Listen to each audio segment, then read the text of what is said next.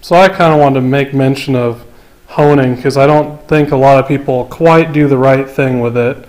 So honestly, the only time you can hone a bore is if first your cylinders look relatively good, and when you measure them out, they're close to whatever bore you're shooting for. So say that this here is a standard bore, and it has to be within specs, so I'd be able to run standard pistons with standard rings in it again, or else it would never seal up right and it'd pass oil pretty quickly. So what you first need to do is use your measuring tools here and a mic and figure out what your actual overbore is. So the worst on this engine that I found was it was about 3 over, not 30 over, just 3 over, and that was about the worst that I found.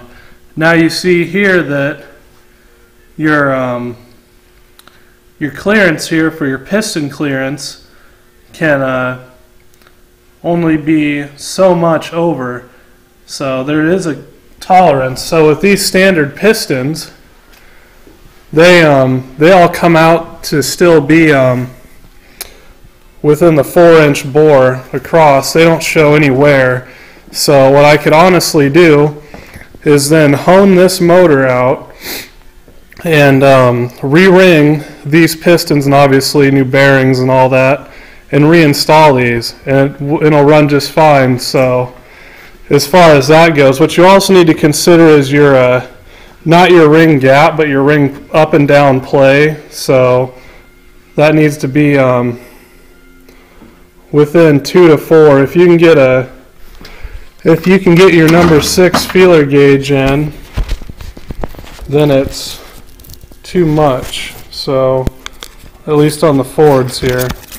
So if I can slip this feeler gauge in, which I can't, then it would be too much, or I couldn't use these pistons again because they show too much wear in the ring slots. But so far they're good. There's no wrist pin play up and down. If I were to hold it down and lift up and down, I can't feel any play in there. So hypothetically those should go in just fine. And you always want to, if you can see this here, it says 3. I got my pistons all scribed so they all go back into where they're supposed to go, because it's from the factory. It's a balanced rotating assembly, so you want to put it back together the way it was so it all stays properly balanced. So anyway, with honing, if you can hone, which in most cases you end up having to bore, so I don't like to hone. And if it's going to be in a good car that I really care about, if it's not just some beater vehicle, then usually I go ahead and bore it out. I'd never even mess around with honing. But to hone, what you want to do is you want to go up and down at a pretty good pace. First you want to lube up the cylinder wall so you don't load up your hone here with all the metal and it stops doing its job. So you want to get it good and around, score it on your fingers here, and get in there and get it all around real good. And then you want to go at a relatively quick pace, but you want to go up and down relatively quickly. You don't want to sit and go straight in one spot, because what will happen is you'll get straight hatching, and that's really hard on your rings. So you want to get a good up and down motion to it with relatively decent speed, and then you get a result of some of this good cross hatching here. And you really want to be careful, because your hone are about 30 bucks. They're kind of brittle. You don't want to go down in here and smack into the crank journals here, because that'll just bust up the end of your hone. So you want to go nice and easy, but you don't want to come too far out and have it fly out, and you don't want to go too deep.